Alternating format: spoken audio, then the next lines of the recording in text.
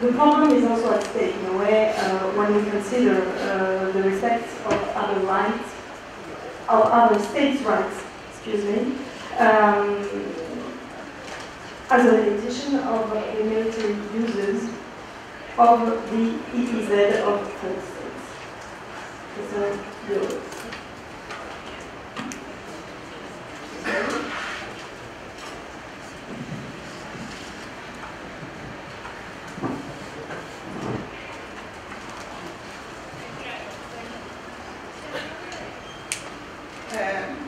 First, I would like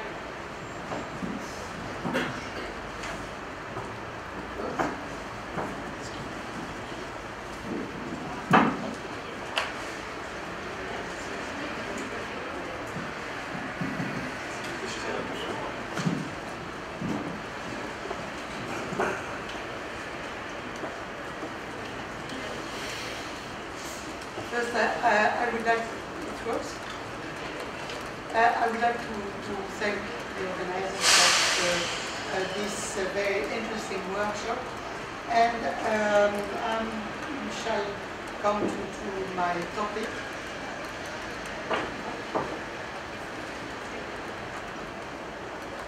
Is it better?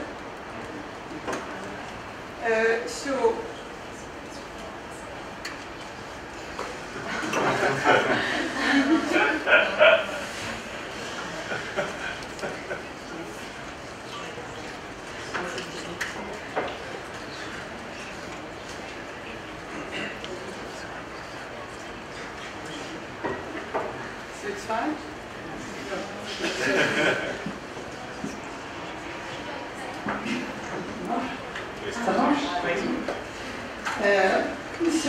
The topic which was proposed to me is the respect of other states' rights, freedom of navigation and other rights and freedoms set out in UNCLOS as a limitation to the military uses of the EEZ by third states. The rights of third states in the EEZ, according to Article 56 of UNCLOS, include in principle all rights deriving from the legal status of the high seas, as far as they do not conflict with the economic rights recognized to the coastal states. The controversy which arose during the third conference on the law of the sea about the rights of third states in the EEZ, of the coastal state, has been very clearly recalled by Johannes Prezas, as well as the position adopted by different states after the entry into force of the UNCLOS. The core issue was to determine whether the rights of the coastal state in the EEZ are strictly limited to the economic, scientific research and environmental protection rights and the right to establish artificial islands provided by Article 56, as well as the related police and enforcement rights conferred upon the coastal state by Article 73, or rather, was it admissible to consider, besides these rights, which are explicitly listed in the Convention, the existence of residual rights implicitly resulting from the UNCLOS or deriving from security interests of the coastal state. The controversy is still very high between states and scholars who defend this position and those who consider that all states continue to enjoy in the EEZ the freedoms of the high seas, which are not clearly granted to the coastal state by Article 56. As Johannes Prezas demonstrates, the obligation to pay due regard along with Article 56 can only exist in case there are conflicting rights. So the second topic proposed by the organizers of this workshop concerning military activities in the EZ is focused on the respect of the rights of third states within the EZ of a coastal state. In that respect, at first glance, the jurisdiction of the coastal state on its EZ does not seem to play a role, since the main issue concerns the respective rights and obligations of third states. However, the above-mentioned unilateral interpretation of the UNCLOS by the coastal state cannot be ignored, as we shall see. The question could arise about the mutual respect, and the question was raised this morning, about the mutual respect of rights of civil nature recognized by Article 58 to all states in the EEZ of a coastal state, like the freedom of navigation and of overflight, the right to lay submarine cables, and the international uses related to these freedoms, such as those associated with the operations of ships, aircraft, and submarine cables and pipelines. Article 58 provides an obligation of due regard, which probably applies not only between the coastal state and third states, but also in the relationships between third states themselves. And this situation has been discussed this morning.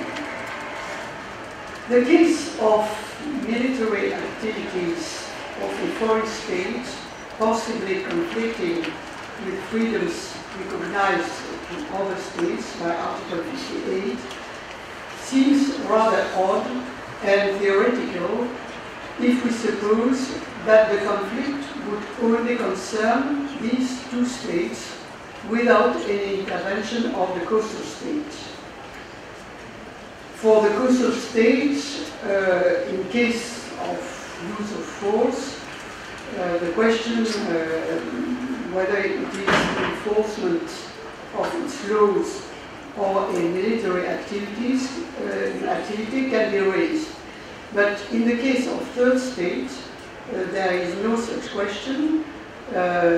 All forms of use of force by third states in the EZ of the coastal state are, by definition, military activities.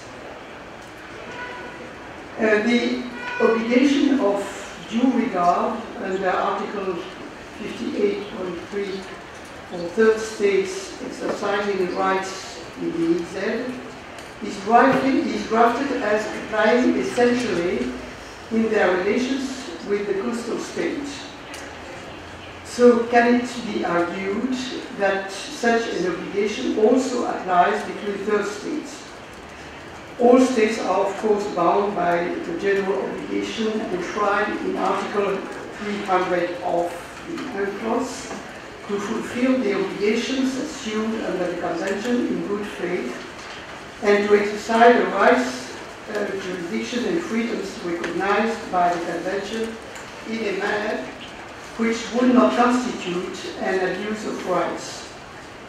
However, such prescriptions are different from the obligation to pay due regard as far as they do not specifically address the issue of combining conflicting rights, which is the purpose of the obligation of due regard. The obligation to avoid abuse of rights has a more general scope and applies even if there are no competing rights at stake. It is thus difficult to affirm that third states acting in the EEZ of the coastal state have under the UNCLOS an obligation to pay due regard to rights of other third states in the same zone, except that, as we shall see, and we have it has been mentioned this morning, this obligation arises from Article 87, paragraph 2. So, what is the situation of two foreign states exercising the rights in the EEZ of the coastal state? How the exercise of their rights will be articulated?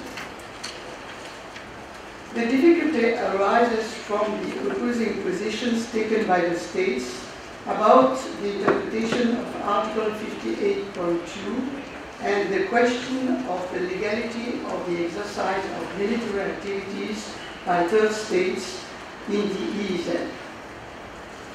As a consequence, the answers can be different. The first, so I will distinguish some situations. The first situation, the category of situations we'll envisage would be that in which the coastal state shares the respective interpretation of the US and of most occidental countries concerning Article 56 and 58 of the Convention. Along with this interpretation, the coastal state has no right to exercise military activities in its EEZ, and it is not entitled either to oppose, well, the coastal state has right to exercise military activity in EEZ, of course, but it is not entitled either to oppose such an exercise by third states or to require any kind of authorization. Except for the rights expressly recognized to the coastal states by Part 5 of the Convention, the EEZ remains, along with this interpretation, a part of the high seas. Consequently, the coastal state will consider that the regime of freedom of the high seas will apply along with Article 87, and Article 87.2 provides that these freedoms